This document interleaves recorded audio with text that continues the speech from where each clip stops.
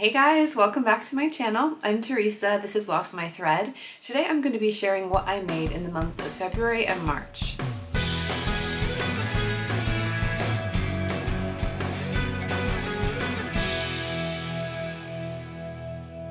I mentioned this in my last video, but I recently hit 5,000 subscribers on my channel. Thank you again to everyone who is subscribed. I decided to do a 5K Q&A, so I'm doing a question and answer video soon. I have put a post up in my community tab if you haven't seen it, or you can always leave a question down in the comments below this video, or send me a message over on Instagram. I've had a few over on Instagram as well as here, and I'll be putting that together soon. But let me get into my February and March makes. I feel like this is long overdue just in my own mind. I was planning to do a February makes video, but I just didn't end up having time. And in the end, February and March were both relatively slow months for me as far as my sewing because there were a lot of other things going on in my life. At the beginning of February, I got sick with COVID-19 and I was really pretty much out of commission for the first 2 weeks of February. But I will say I wasn't really my fully functional self until probably the last week of March. So I feel like everything's been a little bit of a lull. Adding to that, if you guys have seen my April Fool's video, my late night thread video, that was an intense 2 to 3 weeks at the end of March that I was working on that as well. So it just did not leave a whole lot of time for sewing. But when I put the 2 months together, there's a fair bit that I want to share with you guys, and I'm looking forward to telling you what I've been making.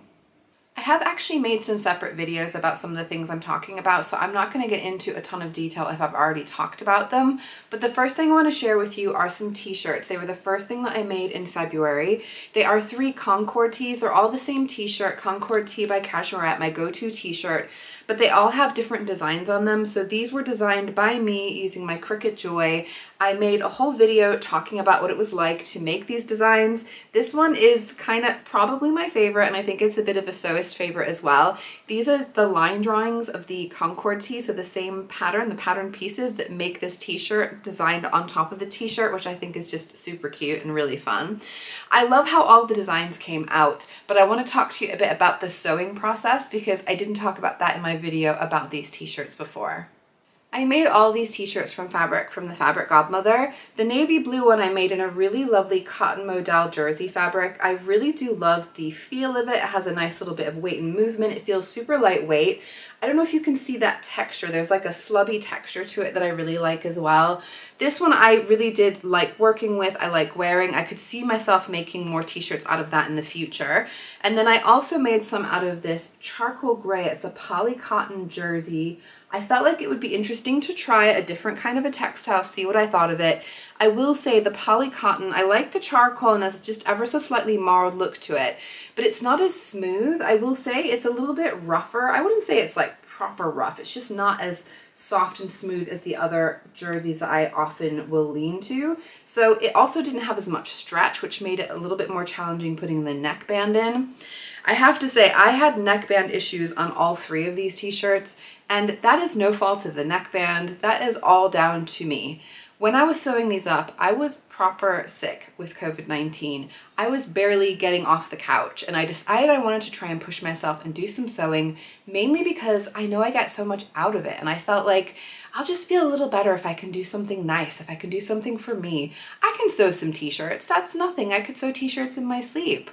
Which may be true, but I may end up with some messed up necklines because that is definitely what happened when I made these t-shirts. Now I will say that I have been thinking and I've been planning that whenever I'm making anything with a neckband, like a stretch neckband, I'm going to use the pattern piece as a guide of how long that piece should be, because really depending on how stretchy your fabric is, it might need to be longer, it might need to be shorter in order for it to sit flat and look nice and neat. And I knew that before I made this project. I'd been thinking that, but I wasn't thinking straight when I was sick, and I just cut out the neckband as instructed. And all these fabrics were not as stretchy as the pattern I think would have intended for that neckband, and so they were all too short. And I ended up cutting them all out and redoing them again, considering I'd put them all in on my serger as well, because I am a straight to serger for a neckband kind of lady. I know some of you guys love to base them in place, and you are probably more wise than me in many ways, but life's too short. I go straight to the serger, rarely have regrets. But this was definitely an instance where I wouldn't say I regretted it, but I was definitely kicking myself a little bit for not considering that it was not going to be fitting because I was having to stretch it way too much to get it in place. This one I feel like still doesn't sit as flat as I would like. I do think when I give it a good steamy press and when I'm wearing it, it's not as obvious as it is on the hanger, but it still bothers me. Also, this neckband, I don't know if you'll be able to see, it's definitely not very even. It's thicker at points, thinner at points. This is the t-shirt of a woman who is very ill, should be nowhere near a sewing machine, but she wanted to do something and she was doggone pleased that she did. So no regrets. I got a total wearable t-shirt out of it, but all of them were really challenging neckbands. This one I ended up having to piece together because I didn't have enough left to cut out a whole new neckband piece. I ended up having to piece together. So there's a couple of seams on the neckband that I don't think you would ever see unless you were really looking for them. So I don't think it's an issue for when I'm wearing it, but it's just something that I know, and I feel like they're imperfect, they're good, they're wearable, and I was really happy to be able to actually do something productive and do something nice whilst I was really sick, even if I had to take breaks, and I am happy that I made them. The next thing to tell you about is my second Marlo cardigan by True Bias, the Marlo Sweater by True Bias. I made one back in January that I really loved and I have been wearing so much. I wanted to make a more cropped version though. The first one I made it kind of like between the cropped length and the full long length. And I really do like that length, but I felt like there's a lot of things where I'm wearing something that cinches in a bit at the waist, if I'm wearing like a dress that's a bit more fitted at the waist, or if I'm wearing a top that's a bit more cropped. I felt like a cropped cardigan would make more sense and I wouldn't lose my shape as much with it. I will say when I made this up, I could have cropped it even more by a couple of inches, but that's just because for me, my waist is quite high on my torso. So I feel like that's just something for me, not necessarily going to be the case for everybody. I still love how it looks and I think it's really cute and oversized, and I like the combination of the cropped and oversized at the same time. So this is the sweater. I may have already put some pictures up of me in it. I really love this fabric. It's a really cool, interesting fabric I got from Guthrie and Ghani. I wanted something that was like a textured knit, and I really like this one. It looks knitted. It looks like you've knitted it on the outside. The inside is quite different though. It's got this really interesting, it's like a cotton jersey, almost feels like the inside of the outside of a sweatshirt. It's really warm as well because you have 2 layers of fabric. There's 2 layers going through. It keeps you surprisingly warm. It had a decent amount of stretch to it. I feel like it was a really good choice for this particular cardigan. I made this cardigan as part of a sewing meetup with a couple of my sewing friends. So I've been organizing some meetups with 2 of my sewing friends. One is Annette, who you might have seen on Late Night Thread, and another one is someone named Izzy. We've met at London sewing meetups, and we've been getting together, having sewing dates where we sew, we chat, we have snacks, we listen to music, we hang out. And it's a ton of fun, and the first time we were doing it was in February, and we wanted to make the same project. We all thought it'd be fun to make the same thing. So we all picked the same thing because I'd made one and loved it, wanted another one, and both my friends had not made it before and thought it would be a good project. When I was going around to my friend Annette's house, she is brand new to sewing. She'd only sewn 2 things before this project. She doesn't have a serger. So I decided I was going to make this entirely on my sewing machine just to demonstrate that you can make jersey things, you can make stretch clothes on a sewing machine. You don't necessarily need a serger. But I will say, as a result, I don't love the finish as much on this one. I like a serged edge on a knit project. So it's just a little bit more rough and ready looking. It's not gonna fray because it is jersey, but it's just not as neat as I would have liked. But you know, it's not the end of the world. It's not visible, it doesn't flap open when I'm wearing it, but I'm just conscious that it just doesn't look as neat. Also around the neckband, I kind of did the cheater option and just stitched it in place rather than doing the nice neat finish where this is folded under and stitched down again. So that's my fault that I chose not to do that in the proper way that they recommend. So on the whole, it's a little bit more of a rough project, but I'm still really happy with it. I love the buttons that I got for this one. So these came from Textile Garden. I actually had a few two button options I had to decide between, but I think this was definitely the right one. There's this really cool 2-toned effect on there. I feel like it's the right size. I feel like it's a really good style for this cardigan. This one has been a really great one, has been going with tons of things already in my wardrobe. So I know that this is one that I'm going to be wearing again and again as well. The next thing I sewed in February were these trousers. These are the Jude Jeans by Closet Core Patterns. This is one that I've made a whole separate video on as well, so I'll put a link to that up there if you want to see a full pattern review and I tell you all about making these trousers. But this is one that I essentially made in a day. I got really excited about it, wanted to make them up within a week of ordering, and I had a day off. I think this was some annual leave, and I decided I was going to try and see how much of these jeans I could sew up in one day. And I more or less finished them. I think I had a few finishing details to do on the second day, but it was such a fun project to put together. I love the style of these trousers. They're a full-on proper bell-bottom jean. They're a skinny jean, very high-waisted. I love where they hit on the waist. I love the shape that I got for them. I love that they've got these really cool authentic 70s patch pockets on the front and the back as well. I think they are super cute, and I very much do want to make more of these trousers. These have been so much fun to wear. I forgot how much fun it is to wear like a full bell bottom at the bottom of your trouser, so when you're moving around, you feel the air circulating and they move around you. If you know, you know. If you like it, you like it. But I'm definitely a fan of it, and these have been so fun to wear, and I will definitely be making more of these in the future. And now moving into March, I only finished a couple of things in March. The first one I'll tell you is the one that I'm wearing right now. So this is the Valdivia Sweater by Alissah Threads. This is my second version of this sweater. I really love it. This fabric came from the fabric swap that was in London. I made a video about the fabric swap where I picked up a few things. It's like a marled green. It's a rib knit. This one I will say was super quick to put together. This was a project that I made in my March sewing date with my sewing friends. We actually decided to get together and do some sewing on the 17th of March, which is St. Patrick's Day. That wasn't the intention, but I felt like, well, I gotta sew some green on St. Patrick's Day, right? I mean, come on, how could you not? And this is a project that I'd had in mind of making another one of these sweaters, and this seemed like a really good fabric choice for it. I think in general it turned out really well. I've been getting really into my green lately. I don't know what's going on, but I've been really loving greens, and this is a really lovely green, and it goes with so many things that are in my wardrobe. I'd made this Valdivia sweater before, but this is another one like my Marlo cardigan. I wanted to make a more cropped one. My main thinking with this is that way I could layer it over dresses to have that kind of dress looking like a skirt look. And I think it's so perfect for that. I feel like it works really well. Again, I like that it's quite oversized in the body and then it's a bit cropped. So even if it's a bit big around the waist, you can still see my waist shape when I have something a bit more fitted underneath it. And I think it is super cute. The main feature of this really though is these sleeves. These sleeves are just wonderful. You have these really big voluminous sleeves. I will say that they are really cozy and warm. On my first version, I was not expecting to enjoy wearing that sweater so much. But with all this extra fabric you have here, it just feels really cozy around the wrists.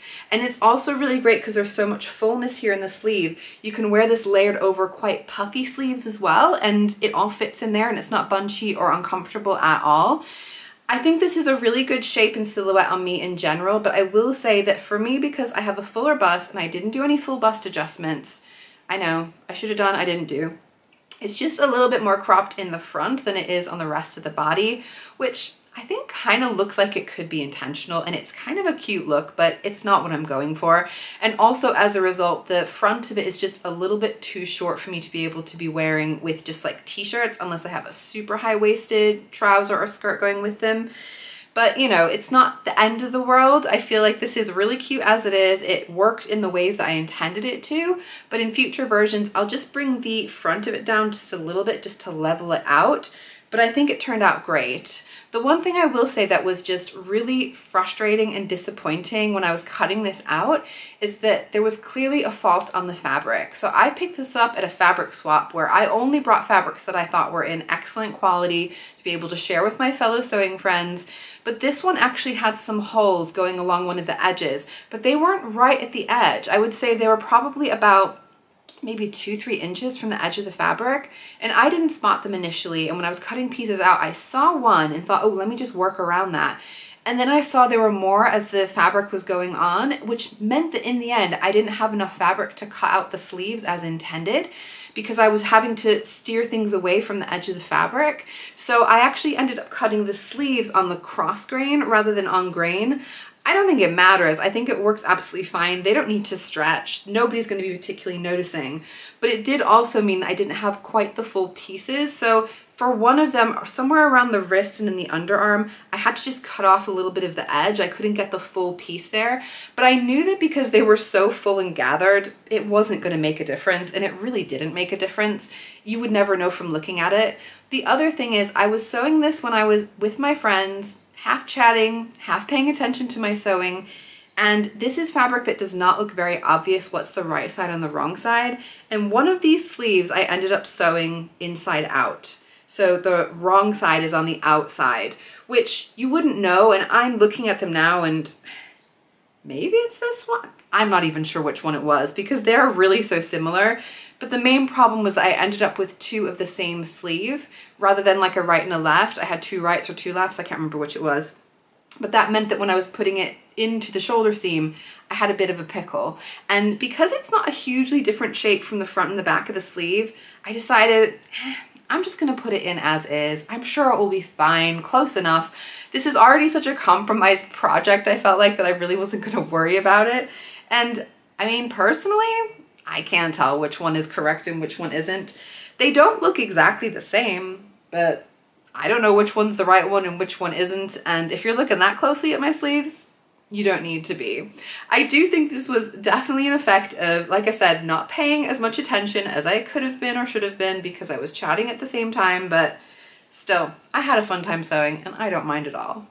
The only other thing that I made in March was my Peppermint Pocket Skirt. I did put a whole video up on that as well because that was my So Frugal 23 entry. I talk a lot more detail about what that skirt was like to make, but basically end result is I really love it. This is the skirt. It is another green. Like I said, I've been getting super into my green lately. This was actually also partly because on that sewing day, we were meeting up on St. Patrick's Day. I was making my green sweatshirt. I felt like, actually, this is going to be a really quick make. I should bring something else to work on just in case I finish it. And it seemed appropriate to make something else green at the same time, which I knew I wanted to make this anyway, but it just seemed like a fun opportunity. So I started this on that same sewing day. I didn't finish it that same day, but I did start it with my sewing friends. I love the fabric. This is a viscose linen noil fabric from Sew Me Sunshine. I really do love the weight of this kind of fabric, the drape, the movement. It is just really gorgeous. The slubby texture is really lovely as well. I have been really surprising myself with how much I have been wanting to wear this skirt already. I am in that kind of early spring where I live, where the weather is still very cold in the mornings, it's still very cold in the evenings, but in the middle of the day, when the sun is out, it is glorious, it feels really warm and lovely, and I want to get all of my floaty, lovely skirts and dresses. I want to get some skin out, but it's really not appropriate for me to be wearing this lightweight of a skirt and this short of a skirt in the mornings and in the evenings. But I've still been wearing it, and I've still been living and not worrying too much about it. But it just tells me how much I know I'm gonna absolutely love wearing this when the weather properly starts to warm up. The thing that struck me about this particular skirt when I was looking at the hashtags, when I was looking for inspiration, is how many of the pictures people are tagging this skirt are not actually photos for this skirt. They are photos of a top or a jumper or a cardigan that they've made, that they're just pairing with this skirt, which to me just speaks to the versatility of this skirt, that people are clearly wearing it a lot when they make it. And I think that's going to be the case for me. I'm definitely going to be making more of these skirts. I love the pockets. It's such a cool feature. I love the height of the pockets where I got it. I love where this sits on my waist and the length of the skirt. It's just honestly a pretty perfect skirt, and I definitely will be wearing this a ton in the spring and in the summer. I also have some knitting works in progress to share. Now this one, I don't know if technically it even counts as a work in progress, but anyway, it's a tube of some knitting. It is what it is. But basically, this is some of my yarn that I had left over from my 2021 Advent yarns that I got from Made by Penguins. This is a DK weight merino wool, really lovely yarn, really gorgeous colors that I got of this as well. I have quite a bit of this left over. Some of it is proper full mini skeins and some of it's just little sections left over from a cardigan that I made with some of this yarn last year. But I felt like I wanted to use the scraps to make some winter accessories, and I have a really good book that will tell me how I need to kind of draft that out depending on what size I want to make, just starting with the gauge that I'm getting with the yarn and with the needles that I'm using. So I just wanted to do a bit of a test stockinette stitch in the round with this, and just for myself to be able to know if I'm going to make something with this in the future, how many stitches and all that stuff. So This is something that's going to be, again, really more for like next wintry season, so I'm not going to be making anything with this now, but it's just going to be a useful reference point for me when I'm planning to make some hats and gloves and mittens and things for the winter of 2023. The other knitting project that I've been working on are a pair of socks. Now I'm actually knitting 2 at a time, for better or for worse. It's been an interesting journey, I will say. Now this is the Daily Sock by Summerlee Design, and I will say that I can't show you what this looked like at the beginning of April, the end of March, because I've been working on it since then. But essentially I'd gotten to the heel. So this starts at the cuff. It has this really cute little cuff detail, and then it's got this really interesting knitting pattern, this textured knitting pattern that has been super cool to make. I love the effect of it. It actually feels really lovely and kind of scrunchy on the inside. I think these are going to be really comfortable to wear. I have this really beautiful variegated yarn. It's different shades of blue. You can see here, this is again from Made by Penguins, but I didn't want to do just a boring old straight up vanilla sock, but I wanted to do something that would highlight the color change within the yarn, but not be too overpowering with the design that you'd miss it. And I feel like it worked so well for this. Now what's interesting is this is one whole skein. It came from one big skein, but I separated out into 2 halves, 2 balls, so that I could knit these 2 at a time. And it's interesting that I've ended up with 2 shades. So this one is definitely lighter than this one, which is interesting. When I look at these balls, these 2 halves, I mean, it's not really obvious to me that one is lighter than the other, but clearly they are. And I think it's just because one would be more from the outside and one was more from the inside when they were dyed. I don't know. I don't dye yarn, so I don't quite know how it works. But what I decided to do is once I'm getting past the heel and I'm getting to the foot, I've swapped them over so that way it will look like a matching pair, if that makes sense. I mean, it's clearly the same colors, it's just one is definitely lighter and one is definitely darker, so we'll see how that goes. I'll give you more of an update at the end of this month because I've been working more on the heel and things, but it definitely took me a while to get these to just cast on 2 at a time. Once they're on, it's pretty straightforward to knit them 2 at a time, but getting my head around casting on after I'd already done like the first half of the first sock and then I was going around to the second half of that first sock. If you've done that before, you may know how much that was absolutely vexing me, but maybe you're a more experienced knitter and it was no big deal to you, but I tell you, I could not remember how to cast on, which I do without even thinking about it, but because I was doing it in such an odd way and everything felt really cramped, I had to put it down. I had to actually film myself casting on so that I could watch what I was doing and try to mimic it when I was casting on that part of the sock. It was mind-bending, it was funny, but it is quite fun and satisfying to be knitting both socks at once, and I don't know if I'll do every time I'm knitting socks, but it was a fun experiment.